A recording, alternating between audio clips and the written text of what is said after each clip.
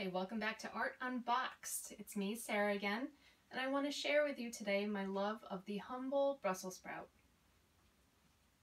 These little guys, I said they're humble because they've had a very bad rap over many years, but they're actually kind of having a moment in the sun these past few years, and if you don't know how to make them absolutely delicious, I want to share that with you.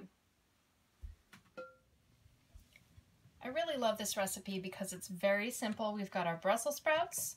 I use a mixture of butter and olive oil and a little salt. You can use other fats if you want. If you have some bacon fat, that's really tasty too. You could use canola, really anything you've got on hand.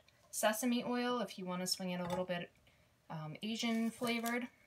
So all I'm doing now is I'm getting through these pesky cleaning process. I cut off the bottom and then I use the same hand to pull off the outside leaves. When I first learned this recipe, I was working in a restaurant and I'd never had really delicious Brussels sprouts before. And one of my jobs, very glamorous, was to clean and chop about 4 quarts of Brussels sprouts a day. So it took a long time.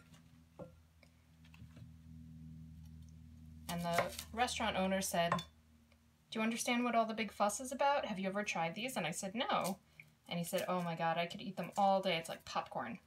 So I want to share that excitement with you guys. I think Brussels sprouts are really gorgeous. They're a member of the brassicas family, and that includes broccoli, kale, cabbage, cauliflower, and they've got these beautiful kind of tiny cabbage interiors.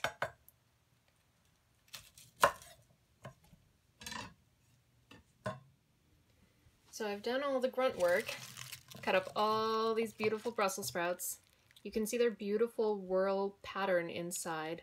And there's a lot of little pockets in there to soak up all this delicious butter. We've got a lump of butter in a heavy bottom pan. I love a cast iron. It's very cheap and it's pretty much indestructible. You just need to make sure you never wash it with soap. Just scrub it with a metal scrubber, very hot water, and you heat it up. So I put a nice lump of butter in here. It's starting to melt and bubble. I'm also going to put some olive oil. And you actually want to do a fair job with the oil. You don't want to be skimpy because that's going to keep our little Brussels friends from burning. The oil actually creates an insulation barrier and it helps distribute the heat more evenly so that you get this nice golden brown instead of a burn. So we're going to be caramelizing these Brussels sprouts today. And that basically means that you're going to take the sugars in the vegetables and almost to the point of burning.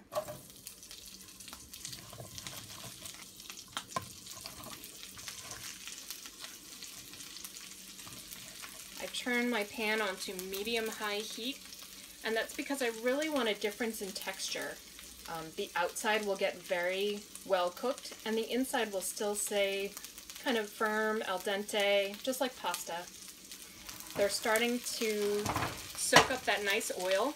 I'm going to give them a shake.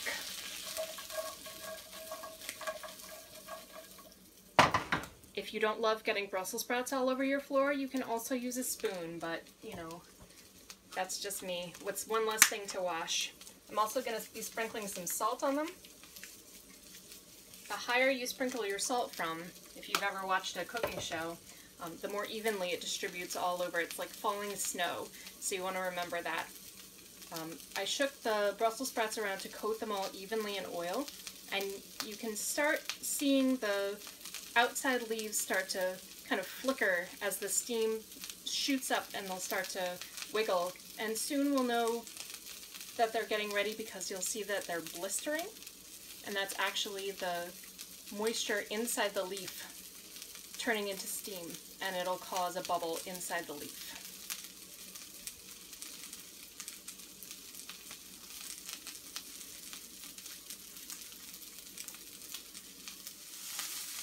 As you can see, we've been cooking it for a few minutes now. You can really hear that moisture evaporating and turning into steam, hissing of the oil in the pan. You can see we've got some beautiful brown caramely spots. And this is because the starch in the vegetable is actually breaking down, converting to sugar, and then getting burnt, almost burnt, in a very tasty way. And that's what makes this really rich, nutty, popcorny smell. It's really delicious. I use this recipe for all of my brassicas friends. I use it for broccoli, I use it for cauliflower, I use it for greens. It's just really versatile, and everyone who tries it just loves it, even my kids. Maybe they're strange, but it's worth a shot.